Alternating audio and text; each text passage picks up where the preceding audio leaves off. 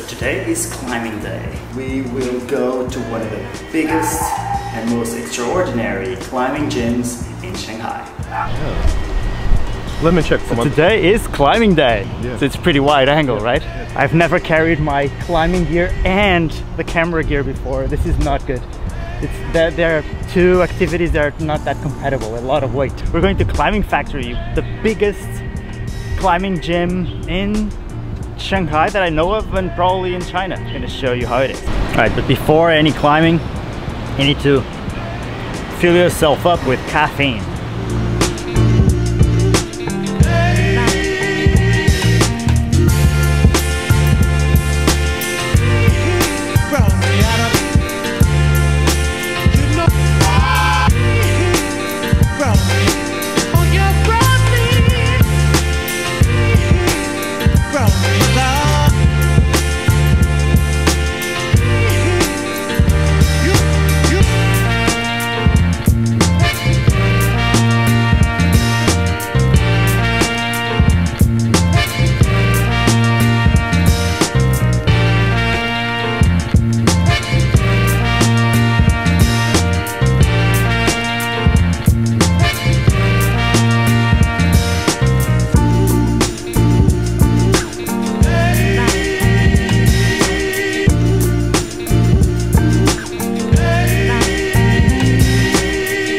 This is a proper climbing gym.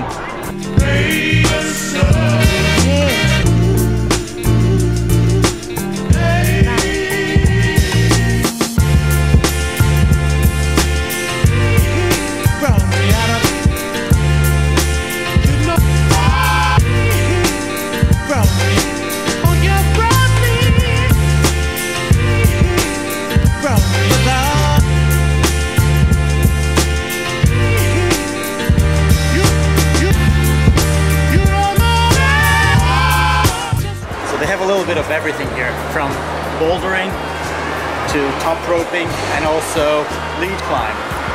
Behind me you have the speed wall. This is by far the best gym I've seen in Shanghai.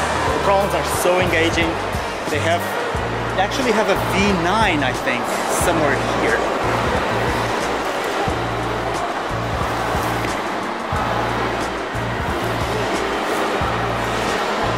That's the first time I've seen a V9 in Shanghai, in the gym.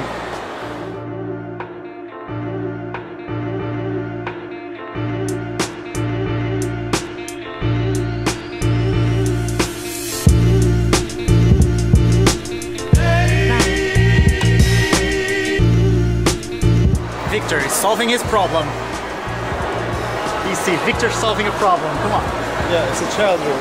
Don't film it.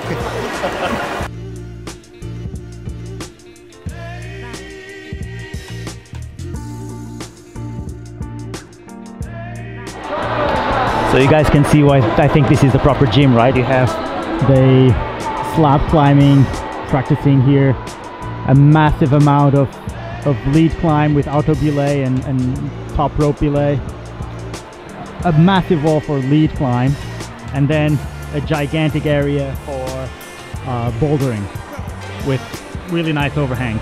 Then up here you also have a great practice area with your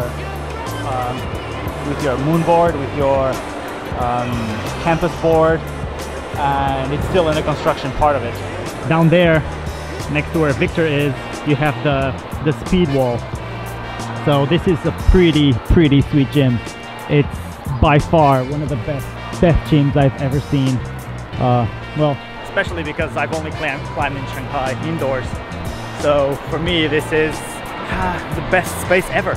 And up here, you have a few changing rooms in the back with some lockers down there. I'm gonna leave my bag because I have all this equipment.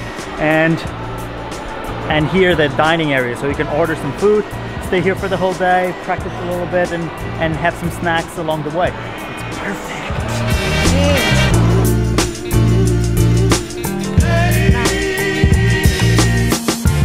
So that was a really good session. I love this gym. We did some bouldering, we did some top rope. It's now almost 3 hours since we got here.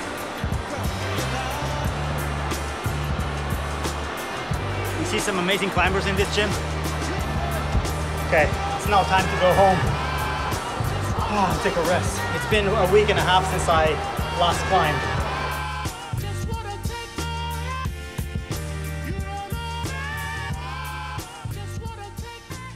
Later that same evening. How did I end up with 3 pairs of black diamond shoes? So there are a few videos out there about choosing your climbing shoe, and it's fairly complicated if you don't have access to a lot of shoes.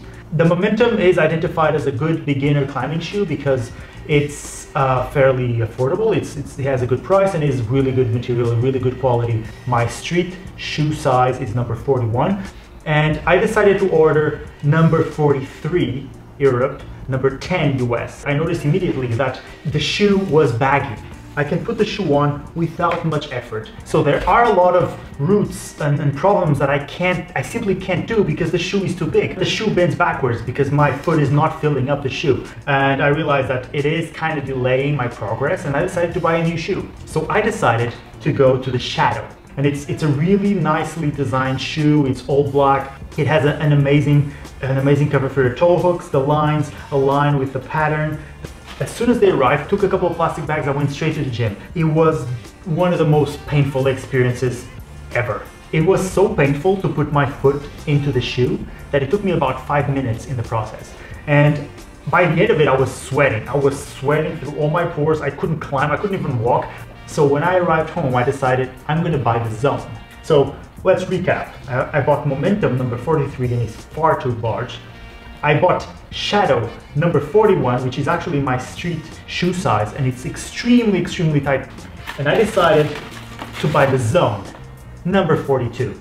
When I tried them on, yes, they are tight, but I can feel wiggle room. If there's some adjustment, I will have a baggy shoe within 1 month. And after a bunch of videos, I actually found one from Epic TV, Climbing Daily. And in that video, Annie from Dabrats mentions that the shoes she's using now, she actually couldn't even walk in them. She had to break them in. She would wear them in bed for a few minutes at a time, sweating. And that's exactly what happened with me.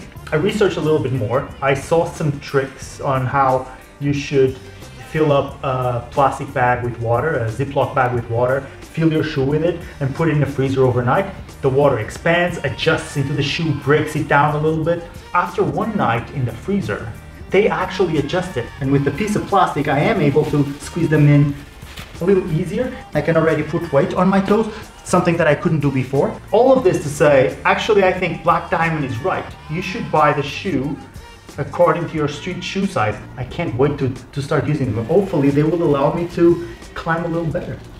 Sorry if the video was too long, but if there's a lesson to be learned is if you're buying a Black Diamond shoe, buy your own shoe size. It's going to be extremely painful in the beginning. Try to break them down before you start using them on the routes. I'll keep you updated in a couple of months to see how did they perform and if I actually did improve my kilter board training or not. Thank you so much for watching. I'll see you in my next video.